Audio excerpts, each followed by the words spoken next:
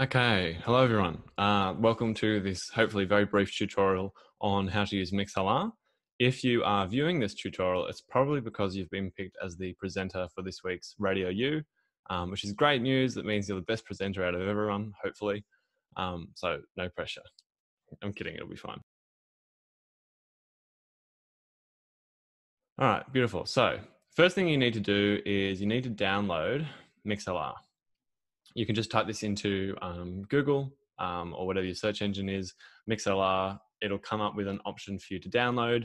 When you download, before you can download rather, you need to put in the username and the password for Radio U. This means when you download Mixlr, it's already geared up for the Radio U station and it will broadcast to our Radio U website. And that's where people actually listen in and hear your content rather. So let's have a look at the system.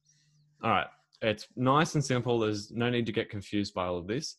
The first thing you need to do is click start. That's what you want to do when you want to start recording. So you press that to go live. So as soon as I click that, I'm actually streaming onto the internet to our website, mixlr.com, for the Radio U program. That start will become a stop. You can click that button as well, and that's going to stop the recording. Once you've stopped that recording, it'll actually come up with an option saying, would you like to view your locally saved file?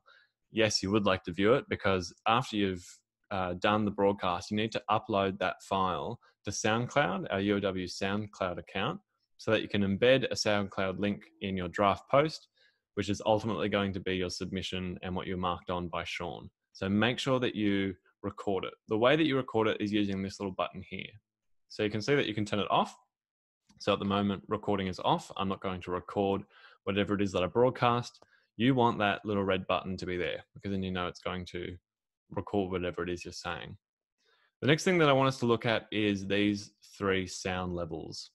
The first one is your mic. So it's actually got that written up the top, nice and simple. Your mic is you. That's the sound of you talking. So it can be multiple different sources. For most people who are using your laptop, it's going to be the microphone built-in input. This is usually what it kind of automatically defaults to. I've actually got my own microphone that I plug into the back of the computer and speak into. You can see it here on my little screen. So I'm going to use that. It's a Stadium USB microphone. So I'm going to select that for my speech input. The third one along, that's called your playlist.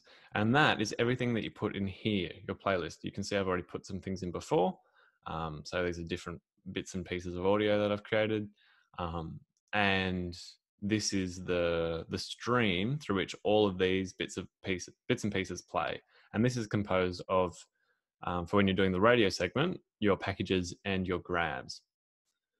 And you can see that each of them has a white bar. Now, this just adjusts the audio level. It's usually set at 0. If you bring it down, you're going to make that sound quieter. You're taking away decibels. If you pop it up, you're making that sound a little bit louder. Over here is the last kind of soundbar, and that is your total output, but you don't need to worry about that. And there's nothing really you can do to it anyway, or that you should do to it. And you can see at the moment, the only one that's active is this one, the mic, because I'm currently talking into my microphone. Okay, cool. So speaking of adding sounds, so you're ready to press start, you know you're recording, you've got your levels nice and set. You shouldn't actually have to change anything here, hopefully. And you're good to go. How do you get in your packages and your grabs? Well, you need to add sounds. What I would do is I would download everything.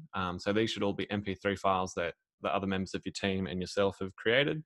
You download them. I would create a separate folder on your desktop, put all of them into your folder, and then upload them to to Mixlr from that one folder.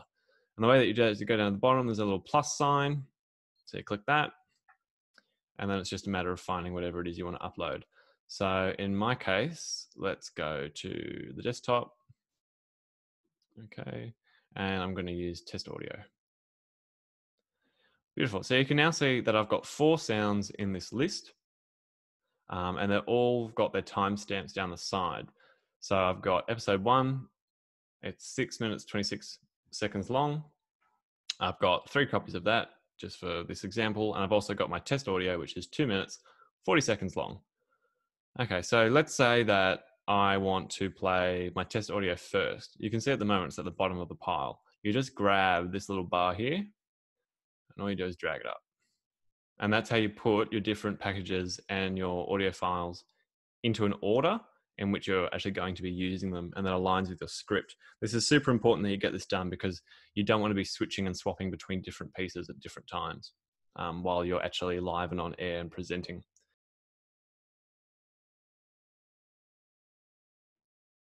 Okay, so we know now that we've got all of our sounds lined up in the way that we want them to. We've got the intro, we've got the test, we've got episode number 1, the 6-minute update. Let's say I now want to actually present this stuff. One of the risks that you run with this system is that when you play your very first piece of audio, once it finishes, so this is 14 seconds long, once it finishes those 14 seconds, it starts immediately playing the second piece of audio. Once the second piece of audio has finished playing, it immediately starts playing the third piece of audio. This is why it's so important that when you are creating a package or when you are creating a grab, you put in 1 second of silence at the end and also at the start. So you as the presenter have 2 seconds of silence that you can play with, because what you're going to need to be doing is toggling this little play and pause button. So you'd play your intro. Hello, my name is David. Welcome to Radio U.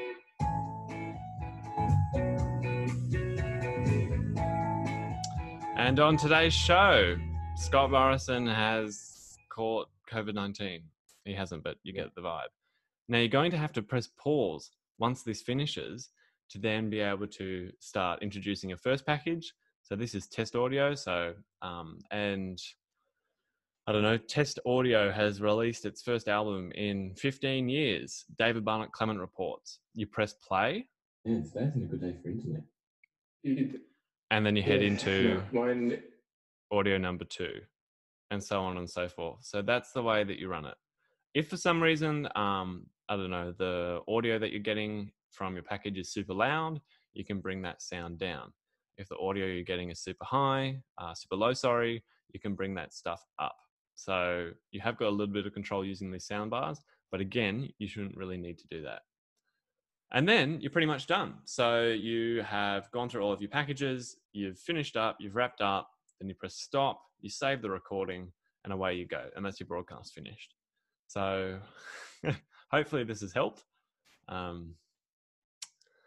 know it can be super stressful, so just stay calm, stay focused, and remember that you're in charge. You're the presenter, and you've been given quite a responsibility, yes, but also quite an opportunity. I mean, how many times do you get to live broadcast a radio show?